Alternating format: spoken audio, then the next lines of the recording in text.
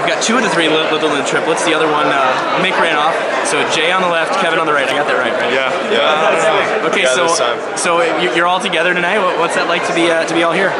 Yeah, it's cool. I mean, I was here last year, but they weren't, so it's kind of cool having them kind of experience this whole thing out. Yeah, it's crazy.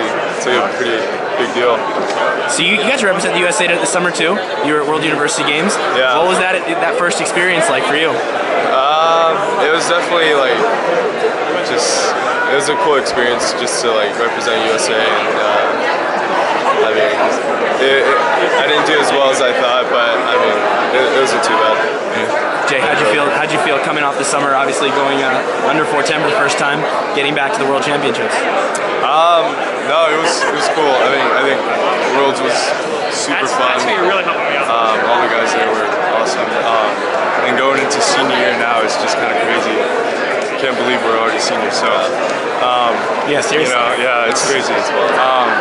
So I think we're just excited for cherishing like all the moments we still got. Yeah, eligibility. So some Georgia Bulldogs up for awards tonight, Chase especially. So how do you handicap his chances?